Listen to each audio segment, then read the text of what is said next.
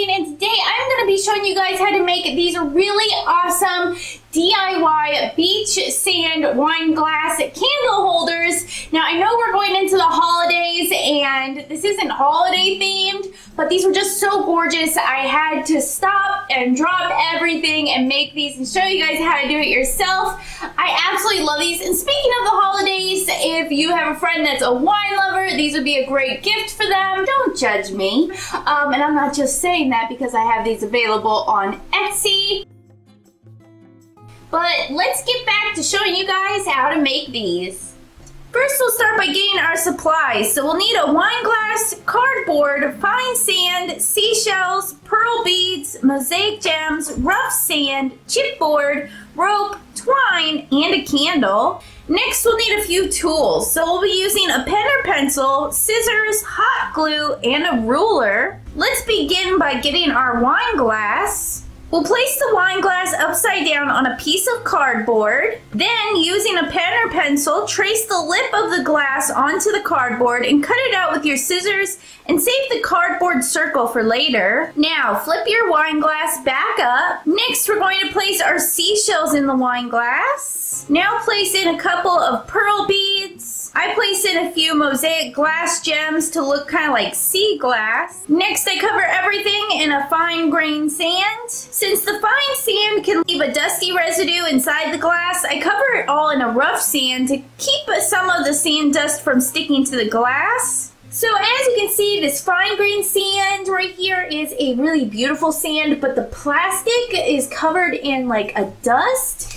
And if you look at our coarse sand here, it doesn't leave as much dust.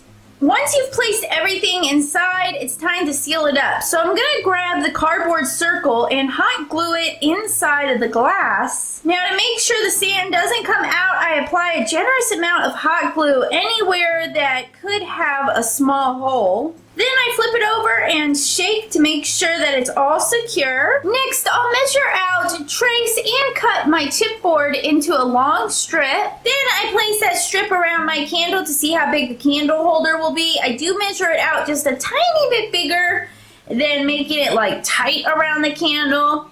Then I cut off the excess chipboard and hot glue it into a circle and set that aside. Next, I'll hot glue the rope at the bottom of the wine glass and wrap it around 3 times. Cut off the remaining rope and hot glue the end of the rope to the glass.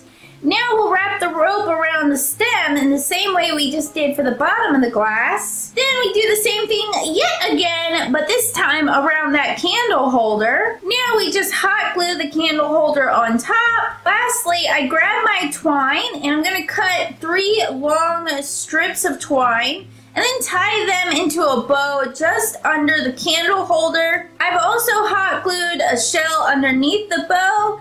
And now we can place in a candle to finish it off. And the only extra step I do with these is I add a piece of chipboard here in the shape of a circle to the bottom. I only do this step because I'm selling mine. If I wasn't, I wouldn't worry about it because nobody's going to see the bottom anyway. Alright, you guys. Well, I thought that these came out really, really nice. I absolutely love them so much. I definitely think it would be really cool to do like Christmas ones where you put like maybe some Christmas stuff in there, like snow and some cute stuff, maybe some tinsel wrapping instead. But I really love these. I love that they're beach themed and they're just so cute, and I love them. I don't know what else to say about them, but I do have step-by-step tutorial instructions if you guys are looking for that over on my website, link in the description. Also, I'm selling some on Etsy. Yes, I made a bunch more that I will be selling. I've already sold some, so be quick with that. That link is on that page